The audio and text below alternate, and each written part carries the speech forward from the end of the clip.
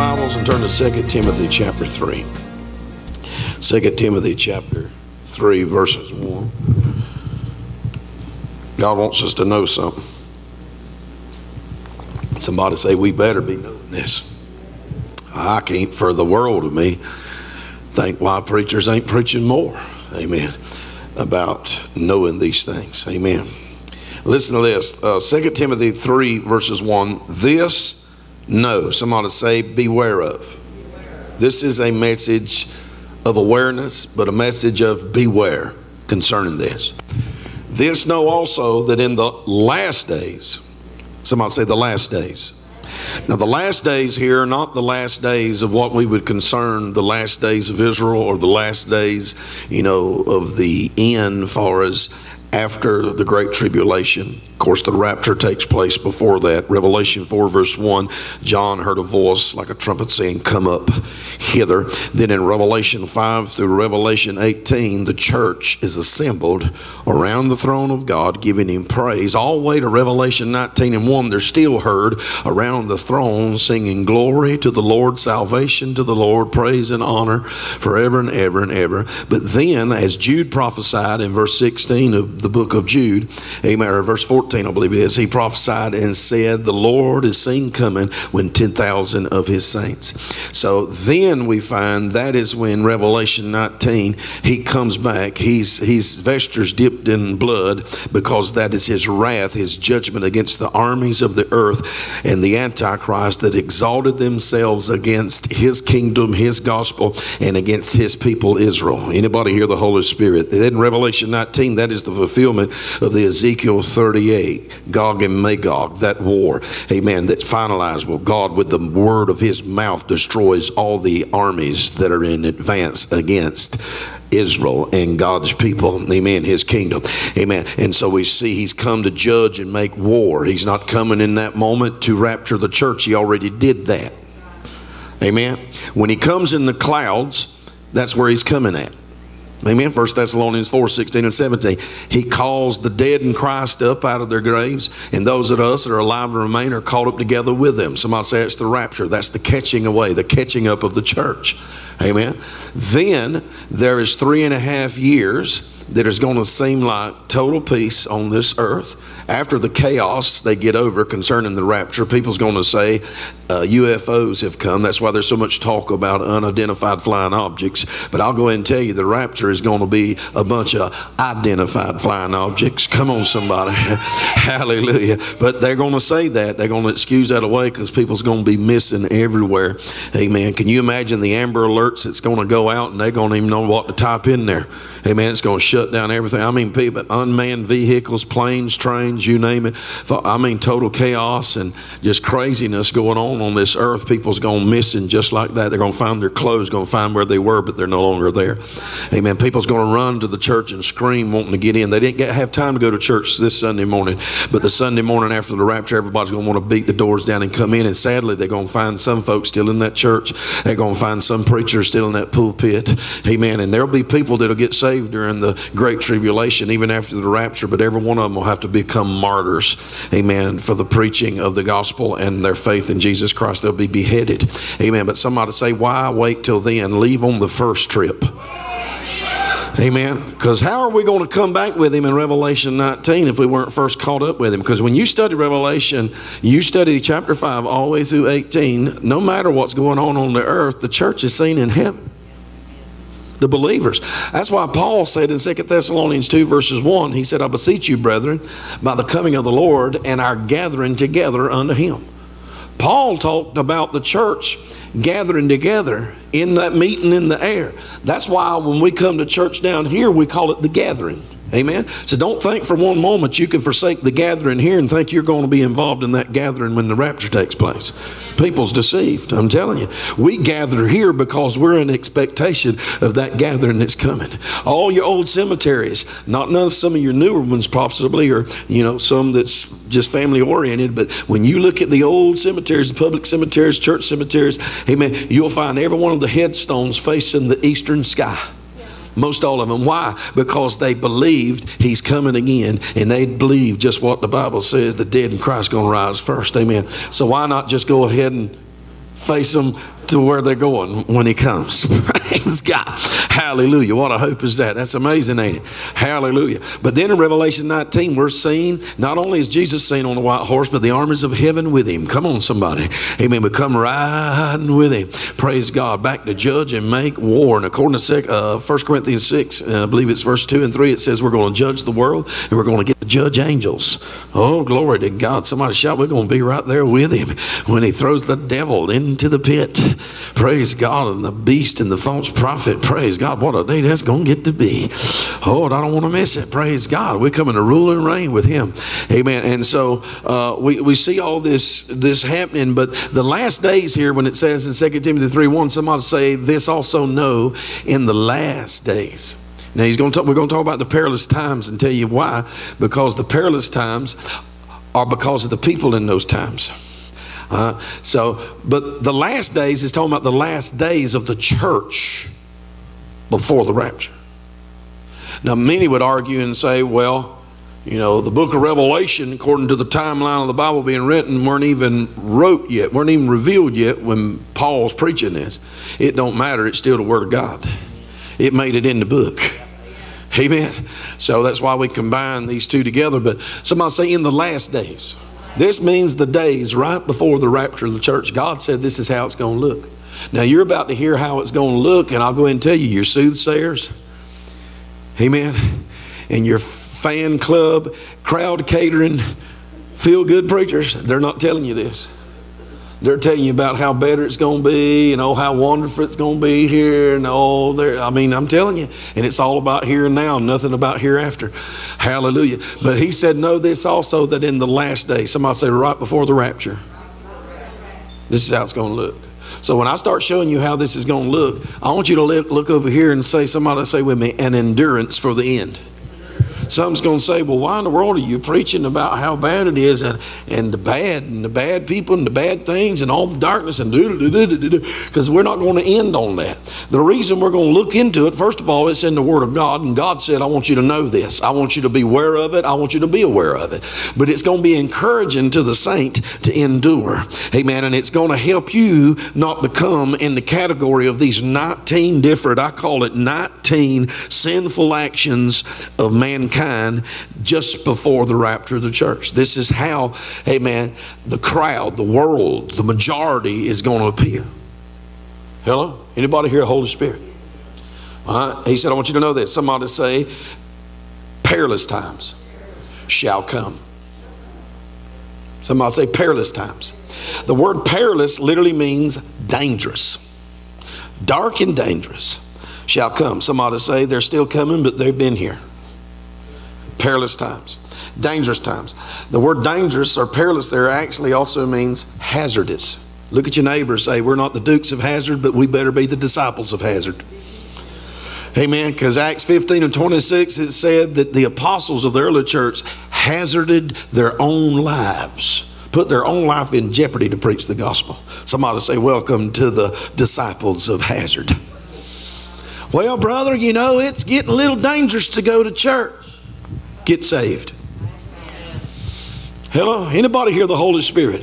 We've been so pacified in this Western society and in the lukewarm church that everything's about convenience. And long as there's no threat of the weather, I'm telling you, one drop of water, amen, that the meteorologists will predict 10 days before the service will keep people out of church, and at most time it only rains sunshine.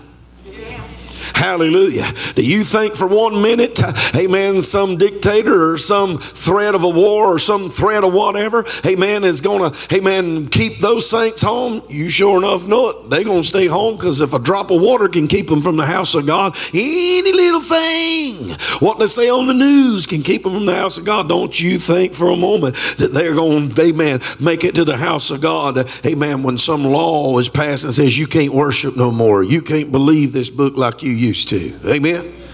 Not the apostles and the believers and the disciples in the early church in the book of Acts. No wonder, everybody loves to superficially, shallow preach about all the signs and the wonders in the book of Acts. That's all it's about, is all the miracle signs and wonders. But let me tell you what's not mentioned, and I'm going to be the one that mentions what's not mentioned. The reason they had so many miracle signs and wonders is because they were persecuted. Some of them were being martyred.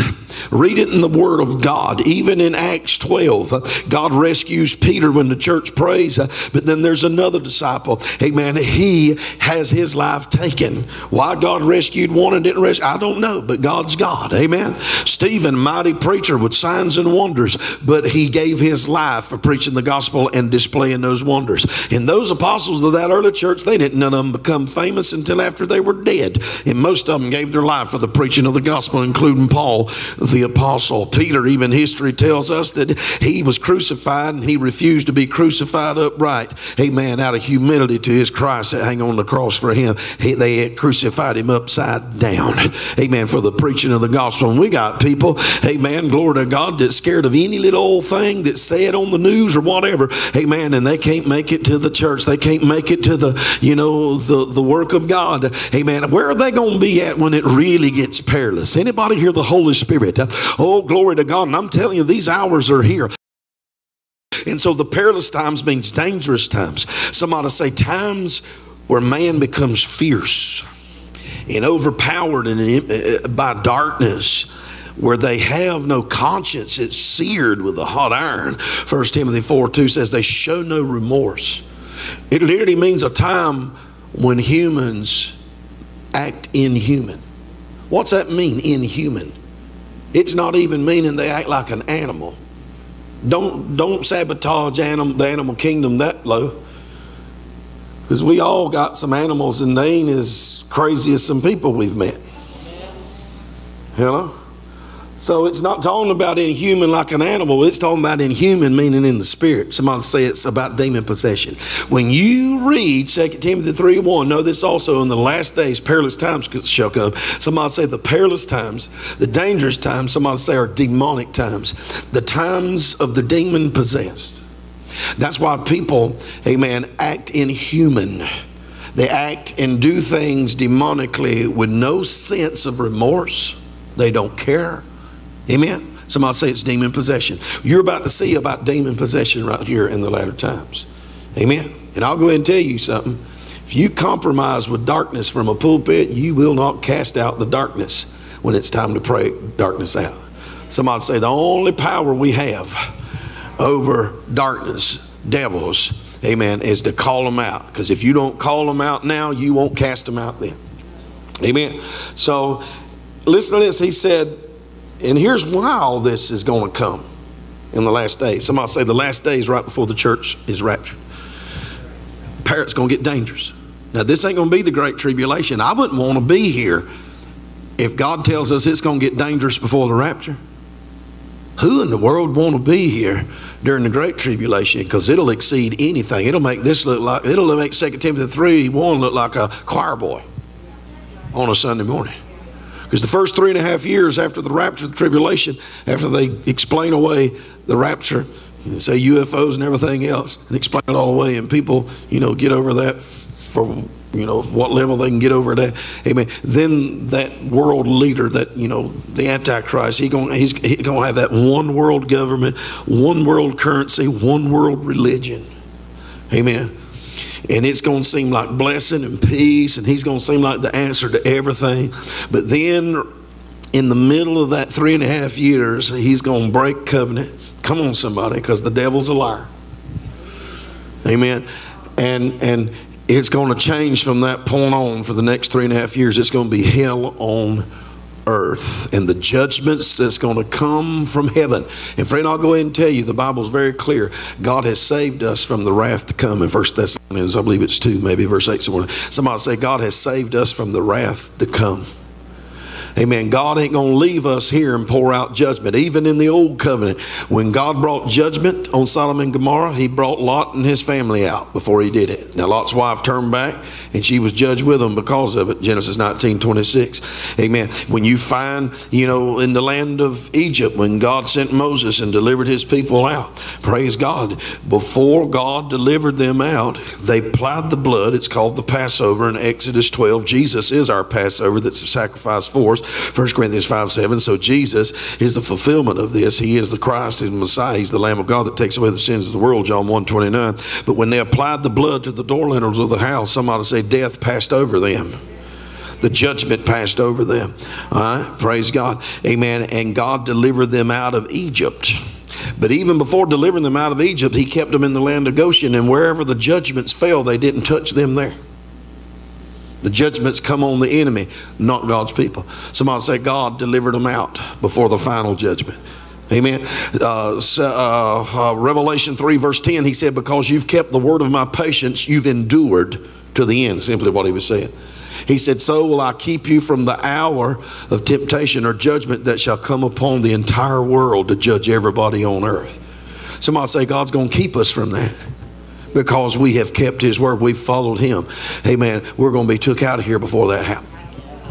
God, even the old world in Noah's day, before God, amen, God had them prepare an ark and God rescued them. As the judge waters rose, come on somebody, the ark rose too. Come on, anybody hear the Holy Ghost? Somebody say the church is going to rise, then the judgment's coming. Amen. Hallelujah. God ain't going to judge us with the world. No, that's what the blood was shed on the cross for.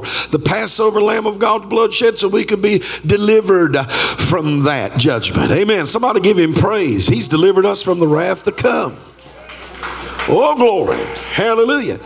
People talk about, well, boy, I've walked up to the counter before and it ring up $6.66. Ah! I can't tell you the women I've had working behind a counter at the store do scare everybody in the store. One lady did that one night. It was after 12 a.m. in the morning. I was coming back and preaching revival somewhere. Rung up $6.66. She slammed the door to the drum. Oh, God. She said, go buy something else. I said, you gonna pay for it? And she said, yeah, I'll pay for it. Because I said, man, what are you doing? She said, you don't see how much that is, $6.66. I went laughing. I said, you scared of $6.66? I said, I'm married to a woman that was born 668. Hello? I said, you scared of that number? She said, yeah. I said, ask yourself why you scared of it. She couldn't think of nothing. I said, you scared of it because you ain't rapture ready. I said, that's in Revelation 13. The mark of the beast, that's going to be given out after the rapture. The church ain't on earth. Amen. Oh, Lord. She said, you ain't afraid of it? I said, no, because I'll be in heaven with the church when all that happens. Amen. Hallelujah. And I said, by the way, study your Bible. Amen. His name's going to be in my forehead. Hallelujah. Amen. Praise God. And so then I went preaching the gospel to her, and I refused to buy nothing else. She even tried to get, I said, I ain't buying nothing else. I said, ring it up and give it to me.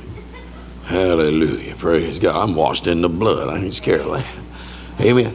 So God delivers us from the wrath to come. But somebody say this is the way it's going to look in the last days, right before the rapture. Perilous times shall come. Y'all have heard the story in 2020 when the demon-possessed man sitting right over there legally carried a firearm. Amen. Praise God. And had a permit to do so. But that night the demons manifested in him. He squirmed around, looked around, and his family didn't even know what he was doing. He comes up here. It's still viral on Facebook. Amen. Cast demons out of him. Amen. And his testimony off camera afterwards was the demons were telling me to take my gun and go up there and shoot you. Hello? I can't afford not to preach the gospel. Amen. Needless to say, when everybody left here that night, Marvin hung around in the Father's house giving him praise. Amen. I've told policemen that, and they've just sit there with their jaws dropping. Amen. I'm not making this stuff up. Somebody say we're in dangerous times. We're in dangerous times. But somebody say we serve a deliverer. Amen. He said, and here's why the times are going to be so dangerous, so hazardous, so perilous. He said, for men shall be lovers of them own selves. I've literally had people in these altars. It's been a little while now, but I've had literally people come to altar and say, pray for me that I don't do the bad things I have voices telling me to do to other people. Hello? Everybody ain't hearing the Holy Spirit. The Holy Ghost ain't telling nobody to murder nobody. The Holy Ghost ain't telling people to murder themselves. That's a demon. Satan comes to kill and destroy. Amen. Jesus come to get life more abundantly, John 10:10. Satan possessed Judas. Jesus said he had a devil in him, John 6 verse 70. What did Judas do? He went out and hung himself. Somebody say the Holy Ghost never tells anybody to commit suicide. Demons do. That's the devil's doings. He don't tell them to harm others. The Holy Spirit don't. He don't tell them to harm themselves. That's demons. People that's cutting themselves, that's a demon. Hello? Anybody hear Holy Spirit? Somebody say alcoholism is not a disease. It's a demon.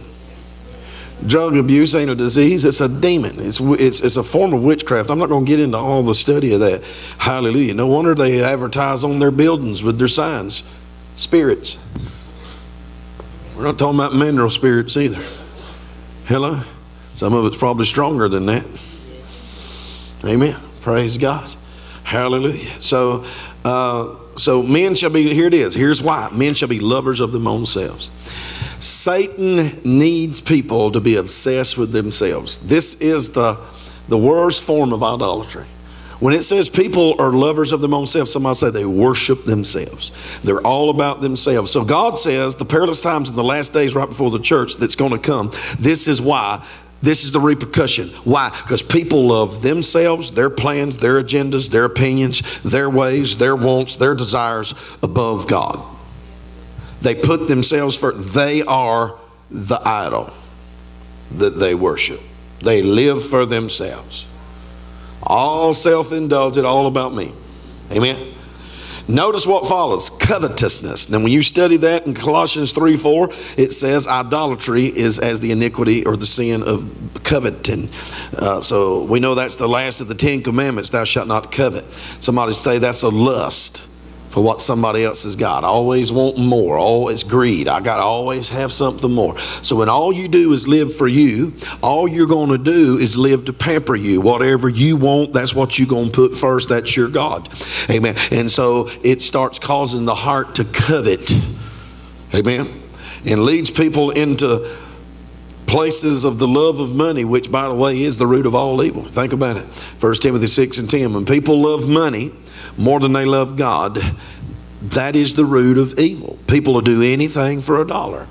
They'll lie, they'll cheat, they'll murder, they'll steal, they'll sell drugs, they'll cheat on their taxes. It's all about money. Everything about money, money, money, money. So they're going to love money. They're going to love themselves. They're going to love things that money can buy. Amen. Boasters. Somebody say so full of themselves. That's all they care to talk about. The world calls them narcissists. Everything they speak about winds up talking about them, and it's always the exalting of them. But it's really a level of demon possession, of demonic boasting. Come on, somebody. Where it's just always about them. You even find this being delivered through the soothsayer to the modern church. I call it fleecing the sheep, where the sheep are literally being sheared in the spirit and don't even realize it. Amen. By the soothsayers, because it's a boasting gospel. It's all self-centered. It boasts in about what you are and what you have and the anointing you got and what God's going to, boy, your ministry, you're going to be this and you're going, oh, it's just always them swelling words that Jude warned us about. Amen. In verses 16, it puffs you up, fills you up, self-centered, self-exalting, proud. Somebody say pride comes next. In the middle of pride, you got I. In the middle of sin, you got I, proud. They too proud to be corrected. They can't learn. Somebody say they too proud. They know it all. Amen. And the Bible said it in Psalms 10. I believe it's in Psalms 10 there. It talks about, and it said, verses 4, the wicked through the pride of their countenance will not seek after God. God's not in all their thoughts. Somebody say the wicked who are proud won't seek God. God's not in all their thoughts. So who are the proud? The double-minded. God's in some of their thoughts. He's just not in all their thoughts. They're the proud. Hello? And they won't seek after God. Somebody say it takes humility to have a prayer life. It takes humility. You have to humble yourself to seek God. That's why praying is not the fashionable thing to do in the modern church, but to have church and have revival services and screaming and hollering and shouting and prophesying, oh, that's the thing to do. Amen. But you can't get that same crowd to join up in advance and pray, and that's all they do. Because you can't be haughty and seek the Lord. You can't be double-minded, amen, and seek the Lord. And so it's the same as being proud. Blasphemers. Somebody say blasphemers. That means they speak against authority. They don't think twice before speaking in judgment against even the authority of the rule of the Word of God. If you don't realize it, I wish you'd hang around me for a day one time and I'd just let you look at some of my social media links. Amen. Praise God at the stuff that comes at me. It is amazing. And blasphemous and blasphemy here, this ain't just talking about from the world. What's so shocking most of the time, because we don't marvel if the world hates us. Jesus, he preached that to us. We marvel, though, when we have those that say they know him and they're blasphemous. Come on, somebody, and speaking against. I've been called names I couldn't even dare repeat to a sailor. Hello? And I wouldn't repeat them anyhow, because I'd be sinning. I mean, awful. I mean, the witches that attacked us in 2019 from up north come against the church attacking and trying to, that I had to have the law enforcement involved with. And there's no way that I would even allow it to be printed out and wrote out. I had to for the law department, the officers and stuff, but I wouldn't dare. I'd scribble it out if it was anywhere else. I mean, it was that bad. Just blasphemous, blasphemers, blasting. Amen, the things of God, blasting the preaching of the word, always attacking, amen, what God is saying. And they think nothing about it. Somebody say disobedient to parents. You blaspheme the church, you blaspheme the preacher every time he preaches what God says to preach. Somebody say you're sowing rebellion in the heart of your children. They're the ones that's hearing you do it. Guess what? They're going to start disobeying you. If you challenge the authority God puts over you, guess what? You're the authority over them. They ain't going to listen to you. Amen. Somebody say disobedient to parents. And a lot of people say, yeah, that's the way the kids are now. They disobedient. That's a spirit.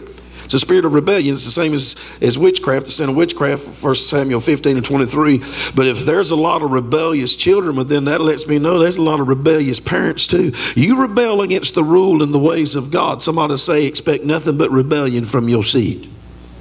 And let me go ahead and tell you, rules without a relationship produces rebellion. You need to have rules.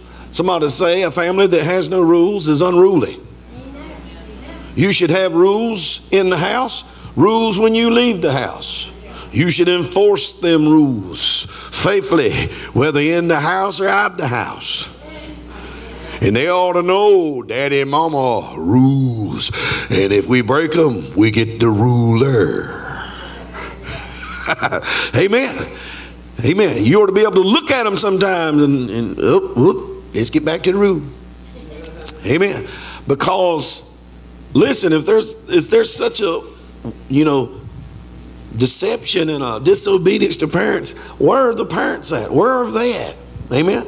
And I'm not saying all's to blame on the parents, but listen, amen, you better, amen, hold your end to what God's gave you. You're going to be held accountable. Amen. And this spirit of rebellion, it breeds among the rebellious. Hallelujah. Brother Marvin, I just don't understand why my kids are just running from God. How long you been running from God? Hello? Mom and daddy saw you, or the kids saw mom and daddy on fire for God, and then mom and daddy backslide. And then you wonder why your kids all of a sudden start backsliding and they're going. Amen. Because we're the leaders. Somebody say if the leaders fall away, the followers are surely going to follow. Amen. So disobedient to parents. And I've even seen this at the level of demon possession. Amen. When you hear a kid in a store cursing their parent and telling them what they're going to do and what they're not going to do, I'm talking about and they're almost the same size as their parent. You know where you'd find one of mine at? They done that. After they took the handcuffs off of it, they'd have to get them out from under off the floor. Brother, that's child abuse. No, it ain't. Hello? I'm talking about grown kids. I ain't talking about little ones. Hallelujah. And you can't wait till they get big. Of course, I ain't had that problem. I'll give God praise for that. But you got to train them up in the way that should go. When they get older, they won't depart from it. Amen. Proverbs 22:6. That don't mean they're going to be not going to be perfect, and that don't mean that the blood that you sown while you was in your rebellion that's flowing through your veins that's in theirs ain't going to try to come up, amen, and take them over and do with them like it did with you, amen. But I'm telling you, there's a God that can break the curse. Anybody hear the Holy Spirit? My kids love me, but I hope they got a level of fear of me too. Hello? It's called reverence. Amen. I don't care how old anybody gets, I'm still going to be daddy. Amen. And I ain't compromising what I've lived by all these years to accommodate something you don't believe no more. At my house, this is the way we live. And you don't compromise there, because kids pick up on compromise quicker than anybody does. You can fool everybody around you, but you won't fool the people in your house. People you live with. Amen. So a lot of times people just focus on disobedient to parents. Boy, that's right. What about the parents? What are the parents doing? Amen. Hallelujah. You can't take them to church and drop them off and think they're going to, figure it all out. You need to get in God's house. You need to get faithful to God. You need to give them an example to follow. Amen. Hallelujah. Amen. Kids of this time, they're role models, somebody they look up to. Shouldn't be some six-figured, income-making person that can throw a ball. Come on and get drunk on the weekend. Or sing some stupid songs, and then because they got a great following, somehow if they bring up Jesus a little bit, people want to listen to them talk about Jesus, and they lost as the devil is.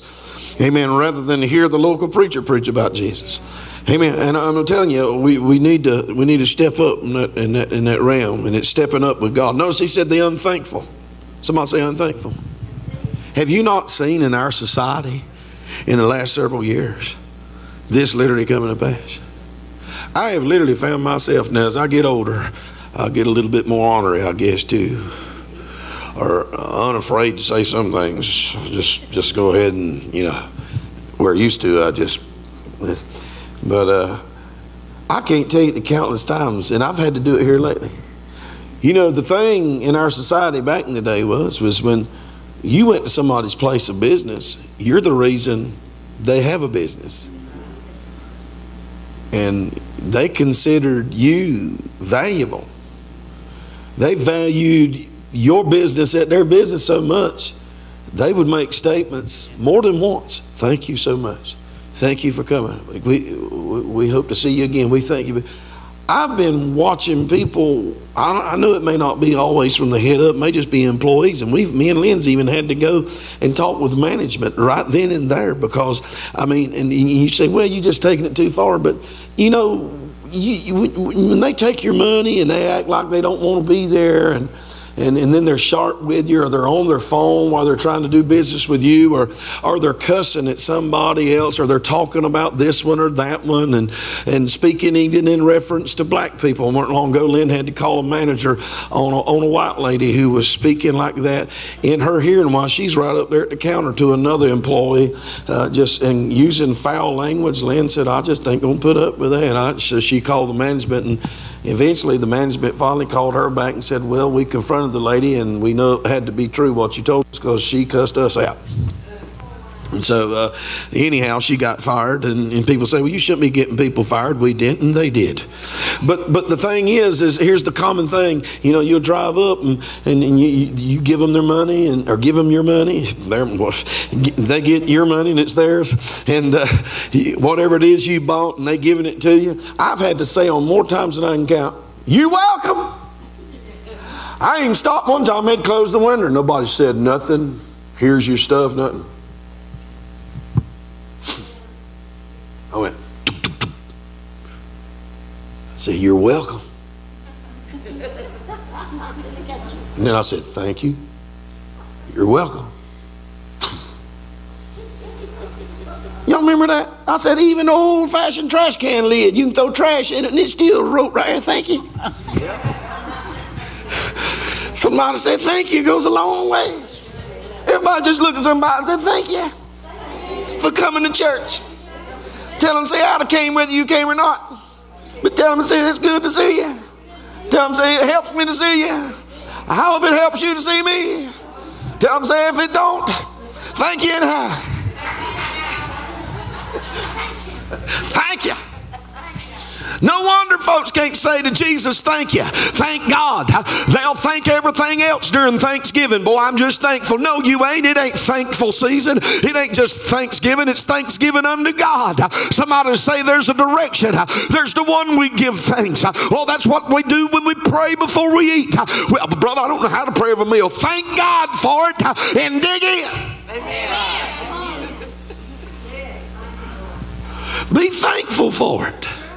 Amen. Golly, this ain't no steak. Ain't nothing but a slice of bologna. But thank you, it could be cardboard. Fry it, cut it up, grill it. I know it ain't good for you, but son, I like me a slice of bologna, son. Amen. Especially in a frying pan with some grits and eggs. Hallelujah. I'm from the swamp. Amen. Yeah, somebody say thankful. But notice right after being unthankful comes unholy. Unholy just means unlike God. Somebody say when we're not thankful, we're unlike God. So in everything give thanks. This is the will of God in Christ Jesus concerning us. 1 Thessalonians 5 verses 18. Amen. Hallelujah. Somebody say be thankful is one of the top steps to being holy or being like God. Thankful. Come on, give him thanks. Can we just stop right now and give him thanks? Give him praise. Thanks be unto God who gives us the victory through our Lord and Savior Jesus Christ. 1 Corinthians 15 and 57. Amen. Why do you see less and less thanks being given to God, even in his houses, coming stale and silent and quiet? Hallelujah. Because they're becoming unholy, unlike him. Why is the top reason? Yeah, we come to hear the word of God preached on this first day of the week, on this Sunday morning. Amen. The first day of the week, the Lord's Day. But somebody say, welcome to a house of thanksgiving, a house of worship. We come, why? To give him thanks. And at the root of some of the reasonings why people don't make it to church no more, they're just unthankful. Amen. Hallelujah. This, somebody say without natural affection. There's different words here that represent the word love. And I'm not going to get into all of them. There's like 4 different ones. But somebody say without natural affection. This was also mean a demon possession where people, they just don't love people no more. They have no compassion toward anybody. They have no remorse in how they treat people, what they do to people. Somebody say they're driven by darkness, by demons. Amen. And it's kind of like Matthew 24:12 when Jesus says, because iniquity abounds, the love of many shall wax cold. Amen. Wax cold. The love of many shall wax cold. And it's not just a love toward other people, but it's really first a love toward God, because they're lovers of themselves, not him no more. So everybody say they love themselves above anybody else, including God. Amen. And so this is without natural affection. Amen. Praise God. They don't even love their own. They'll give birth and throw them in a trash can. Abort the unborn. That's without natural affection. That's demon possession, by the way. Amen. People are appalled, and they should be. When you look on the social screens of our times and see in the land of Israel where they have to blur out the scenes.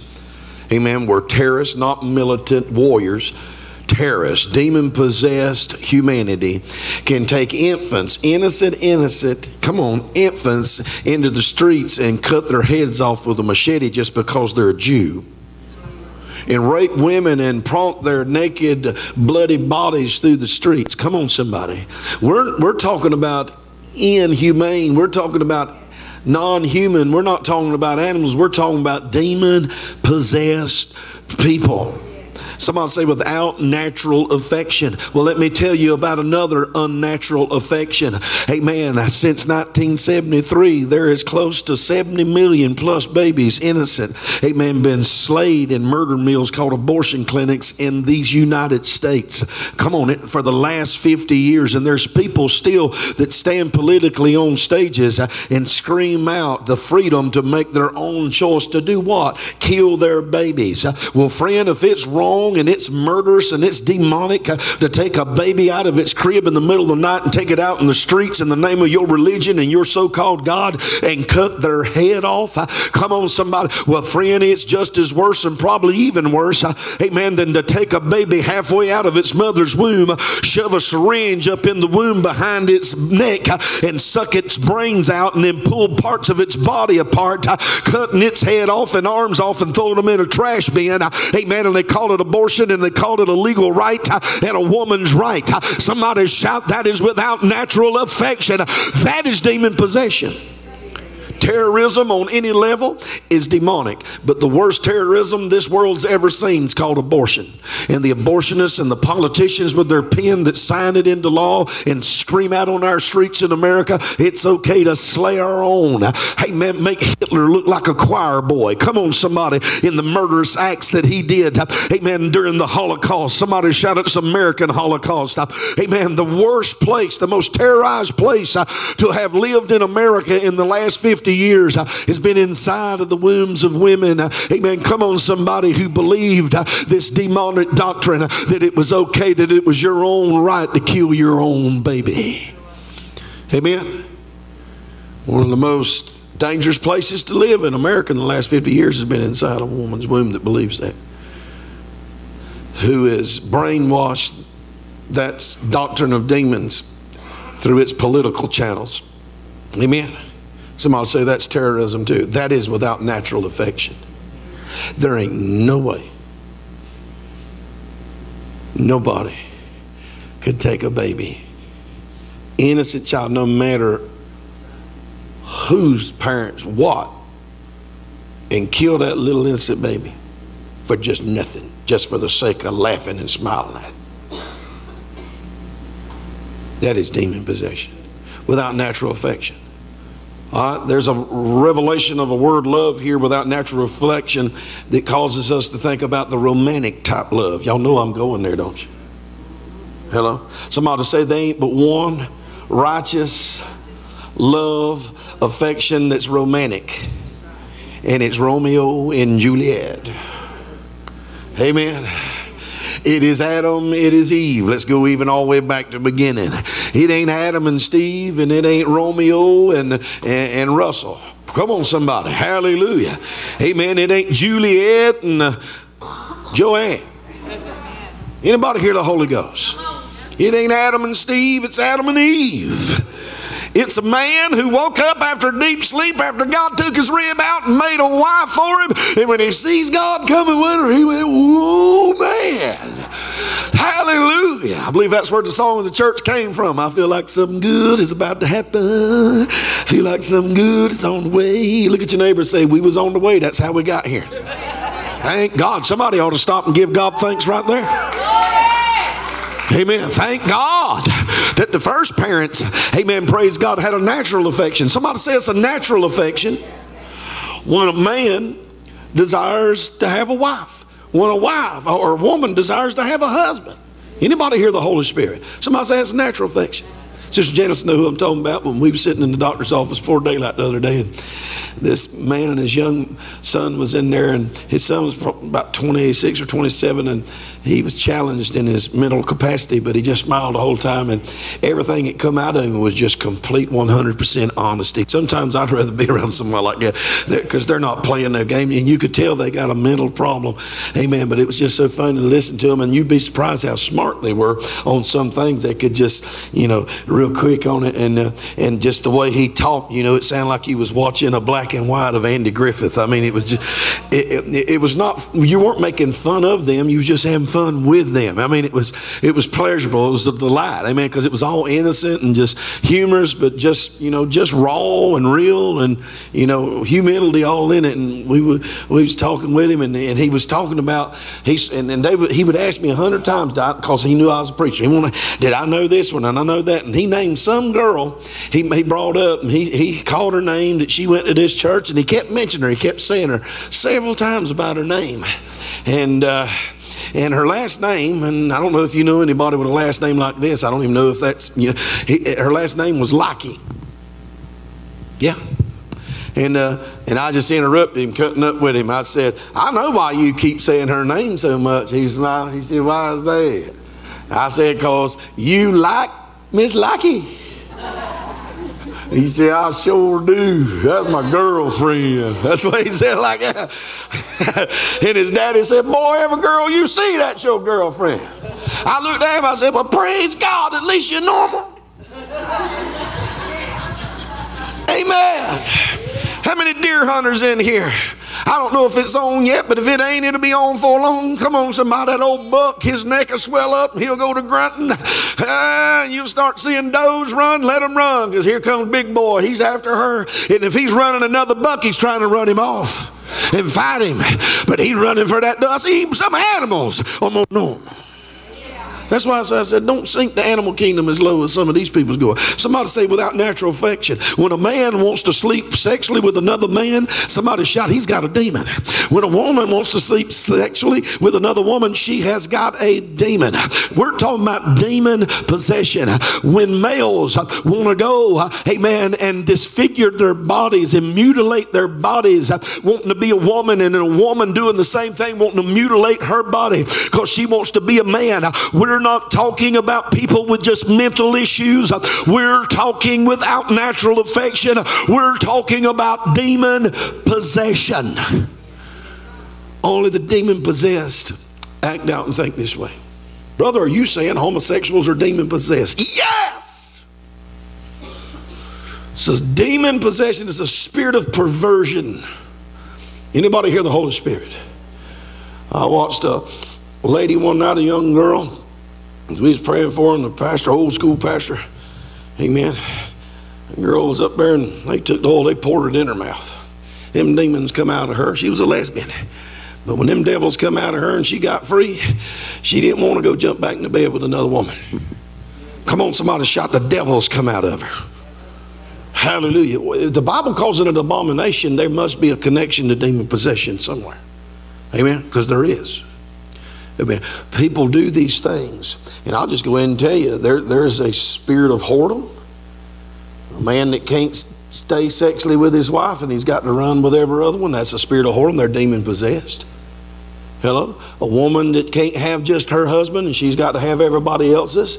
Amen. People's called her Jezebel because Jezebel was a witch, but she was a whore, but it's demon possession.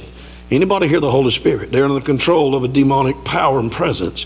Somebody shout, they need deliverance. They need the devil cast out of them in the name of Jesus. Hallelujah. And so somebody say without natural affection. Somebody say truce breakers. Truce breakers are covenant breakers.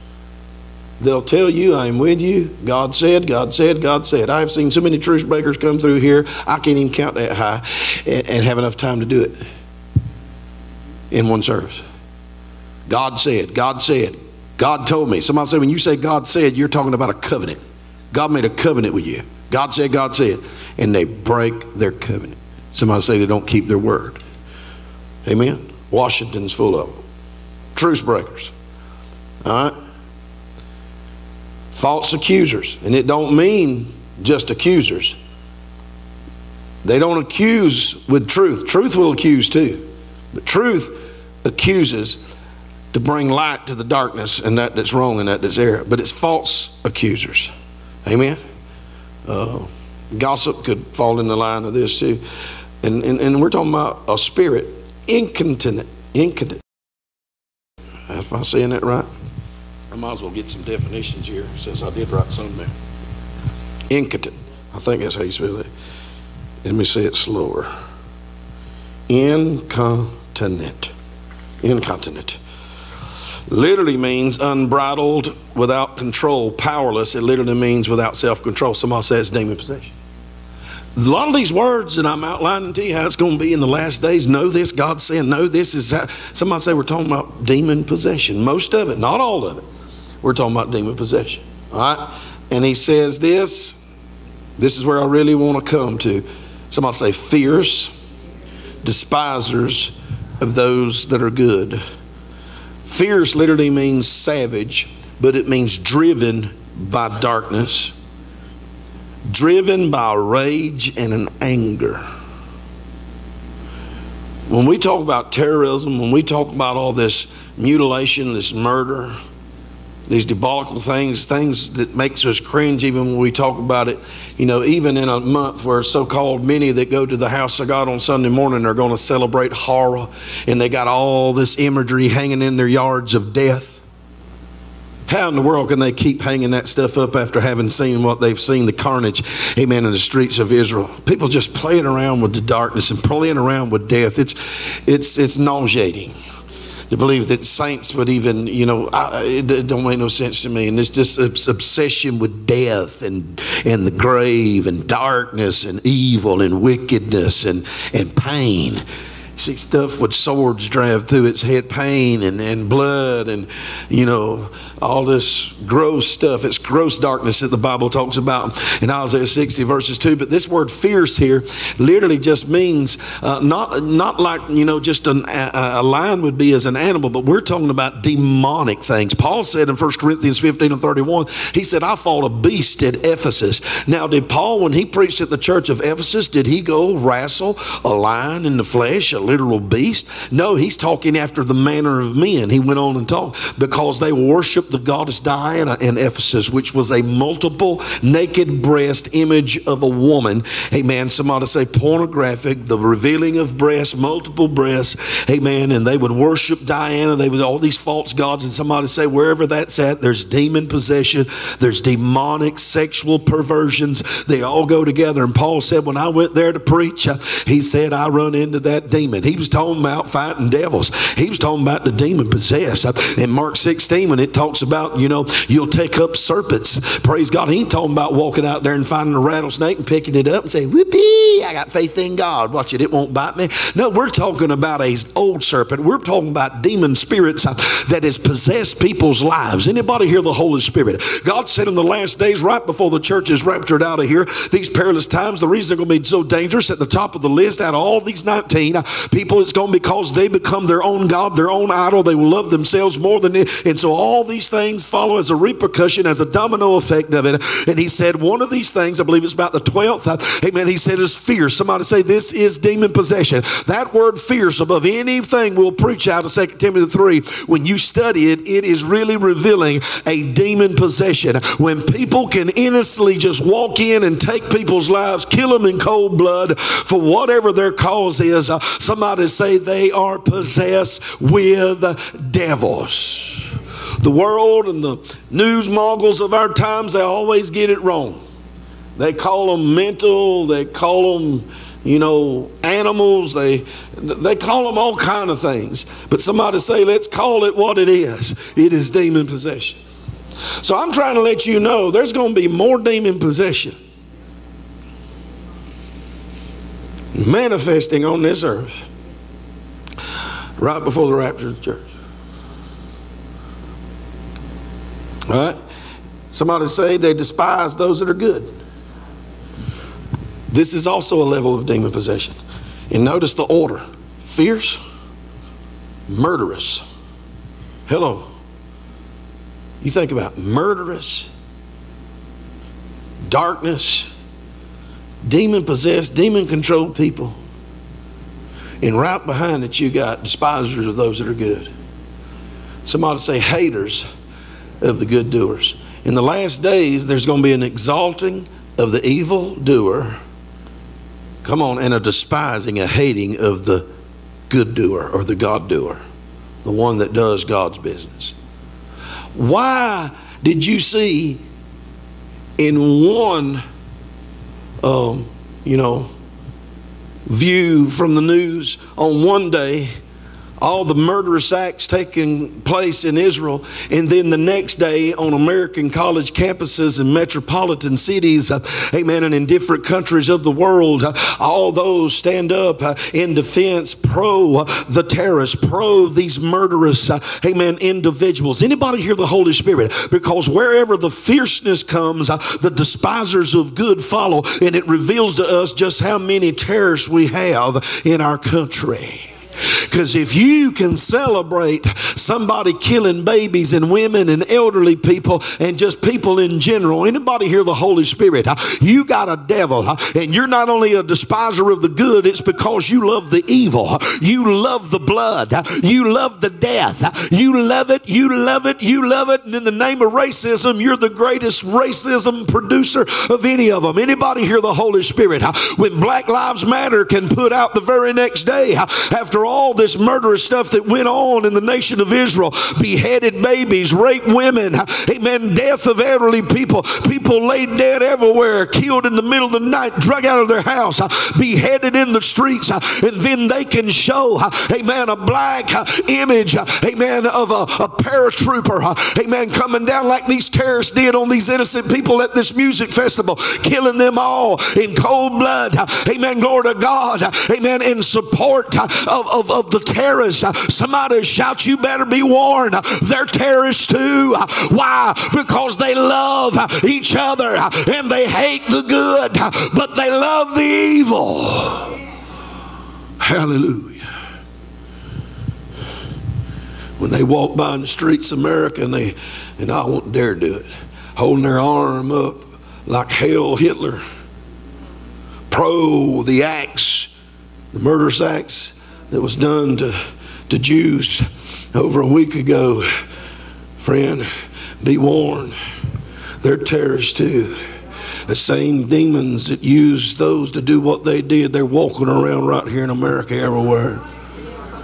And if nothing else, it has revealed to us just that. You know? Lord have mercy. Traitors. You know, a traitor is not just somebody who's, you know, a truce breaker. A traitor, they don't just break covenant with you, they turn you into the enemy. A traitor will turn you over to the enemy.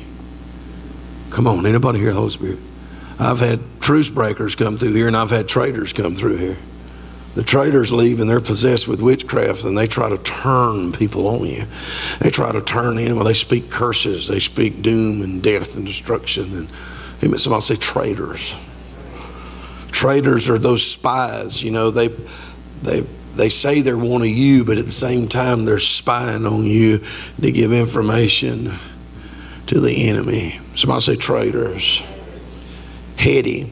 Heady just means full of themselves, reckless, headlong, hasty. Somebody say in a hurry. They're just infiltrated with themselves. It's another definition of, you know, pride and arrogance, but they're heady. They're, you know, strong-headed, rebellious. Come on, somebody.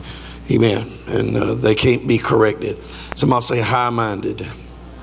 High-minded means to raise the smoke. Literally means to have their head in a fog of smoke. Think about it. High-minded.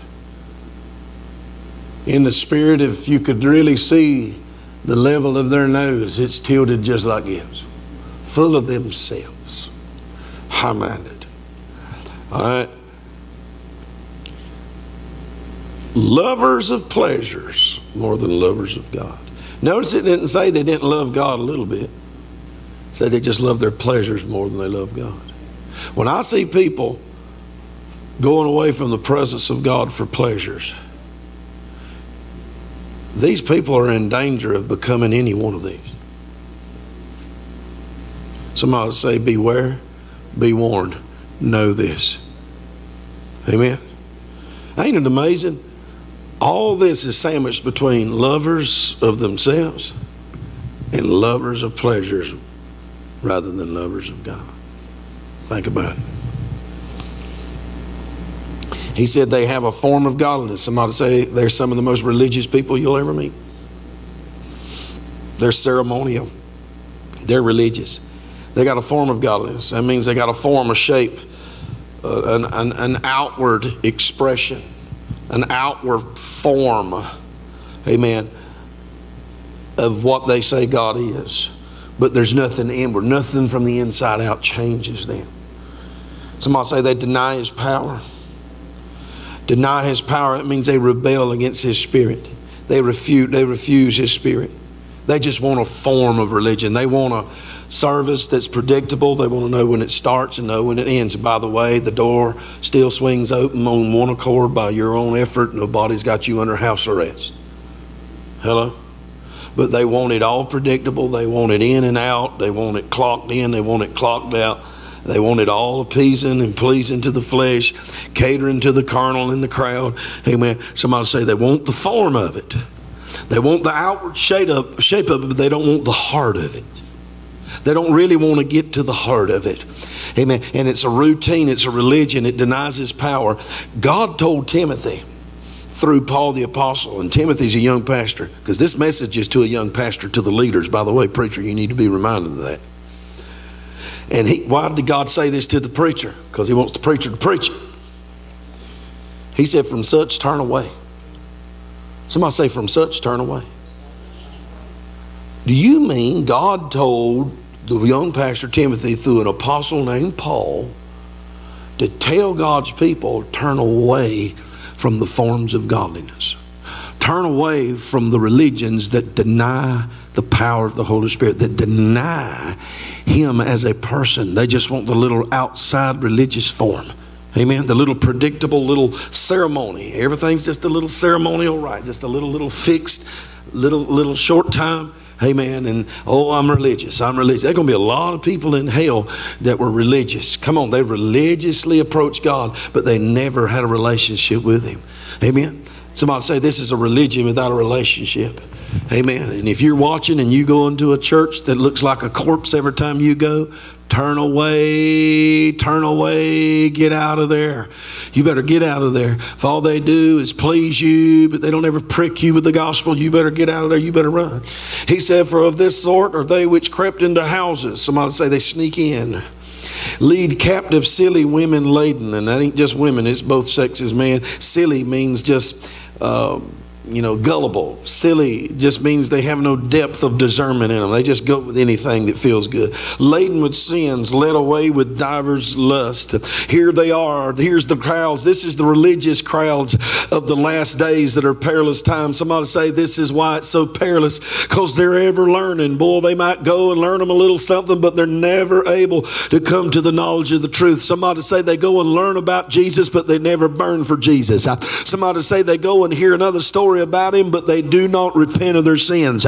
They don't get right. Somebody say they're religious. They're ceremonial. They're dead spiritually. On the outside, they look like a whitewashed sepulcher, but on the inside, they're nothing but dead men's bones. Somebody say these are the conditions of the end times. I'm on the end of verses 8. Now, as Jannes and Jambres withstood Moses, so do these also resist the truth. Men of corrupt minds reprobate concerning the faith. Somebody say it's a spirit of witchcraft in a religious form. Somebody say they reject the preaching of the truth. Why? Because the truth don't always make you feel good. It'll get in your business. They don't want to hear that. They just want to be religious. And I encourage you in your own time to read the rest of the chapter all the way through verse 17, because the only antidote to combat this apostasy, there's a lot of people going to miss the rapture that was ready for the rapture because of this, because they've fallen into one of these categories. They've fallen into one of these areas. Amen. But by verse 14, he said, continue thou in the things which you have learned and hast assured of, knowing of whom you have learned them. You better know who it is you're learning from. And this is the danger. I'm closing. This is the danger of just running everywhere after anybody that says, thus saith the Lord, and you don't know nothing about them. Paul says you better know of whom you're learning these things. Amen.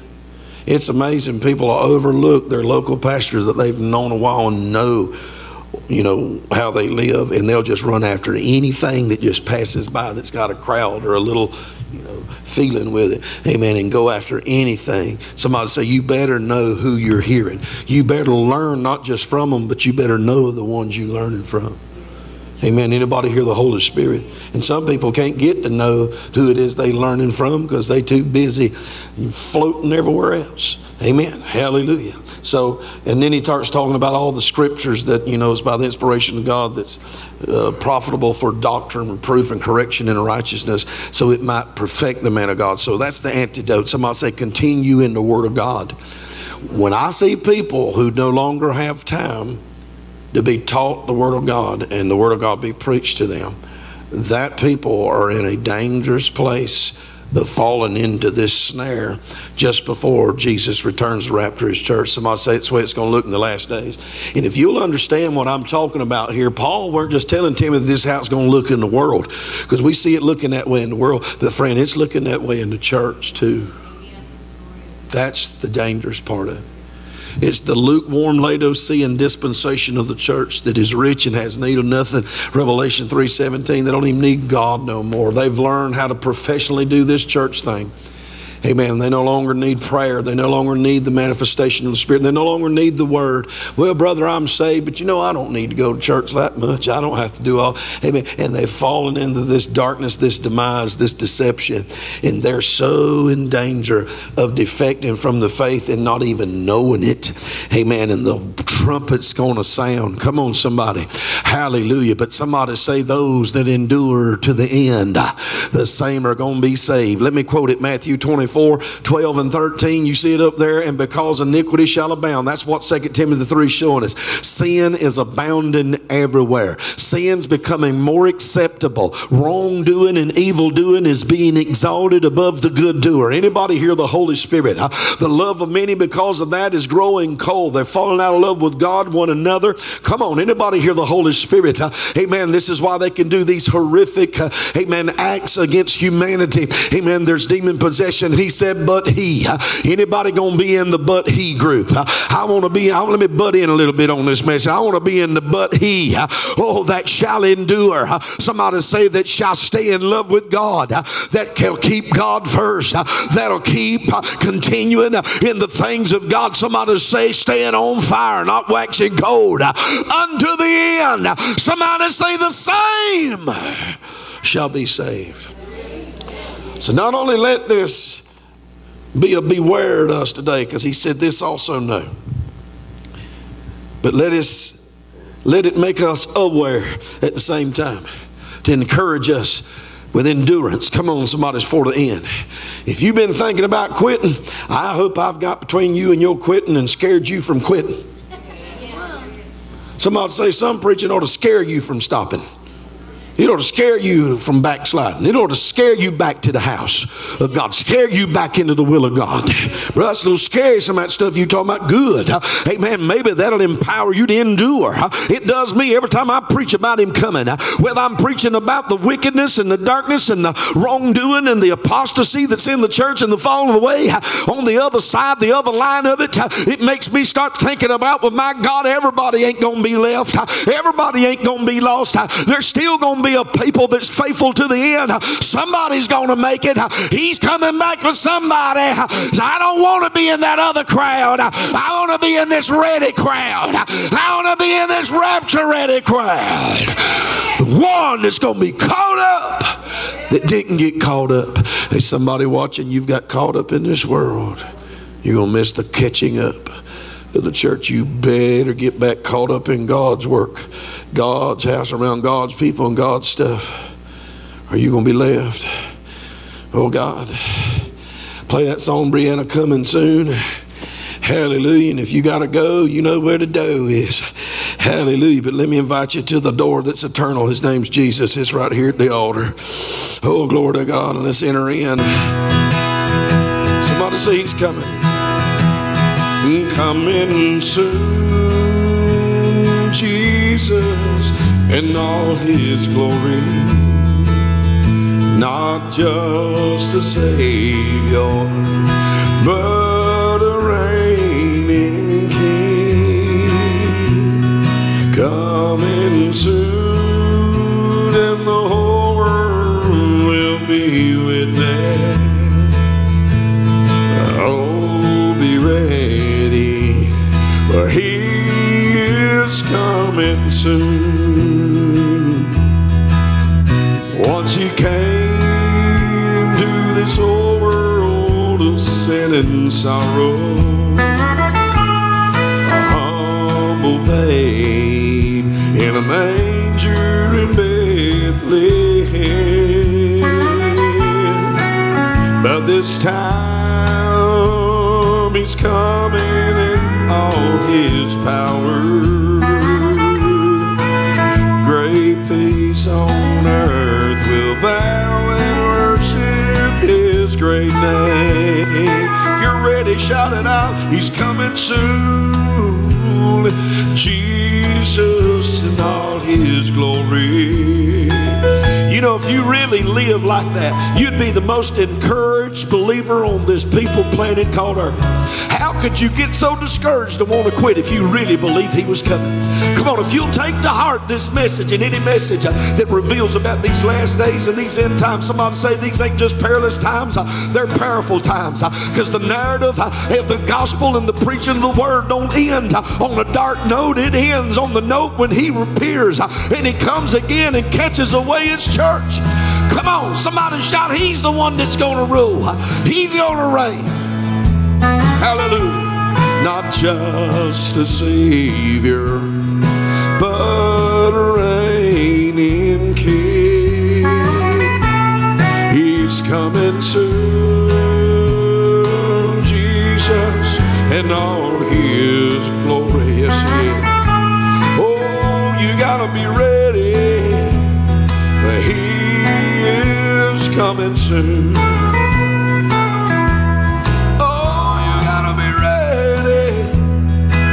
Somebody say he's coming soon. Oh, he's coming soon. Lord, I pray every one of us would endure to the end. Lord, how can we endure if we ain't told what we're going to have to endure? Lord, you didn't say it was going to get any better. The highlight of the church is not living through the great tribulation and arriving one day in the great 1,000-year reign. No, we look to a day long before that when the Lord comes in the clouds and catches us away. Lord, prior to that day, we're going to see a lot of this evil take place. But Lord, it won't be the great tribulation. We don't have to see that. Thank you, Holy Ghost. God, as we hear this today, may it empower us with endurance to continue to learn, to continue to burn for God, to continue, as Paul said in verse 14 of 2 Timothy 3. Somebody say this message is to call the backslider back, to get those who are in apostasy back into the kingdom, and to get those who are in the kingdom stronger, and to keep them continuing and enduring to the end. Come on. Hallelujah. Look at somebody beside you and tell them this morning, say, whatever you do, hold fast. Hold fast. Somebody say, because he's coming quickly. Tell them, say, don't let no man take your crown from you. Hold fast. That's Revelation 3 verse 11. Holy Ghost, I thank you for coming back. Mighty God, you're so worthy. Lord, I speak your blood over your people. Hallelujah. Speak your blood over your people, Lord. Help us endure to the end, Lord. Help us endure to the end. Lord, help us to deliver some of those who are in those sinful conditions and actions that we've even read and heard preached about this morning. Help us rescue some while we're enduring, Lord, to make sure they make it and not be left behind. Thank you, Holy Ghost.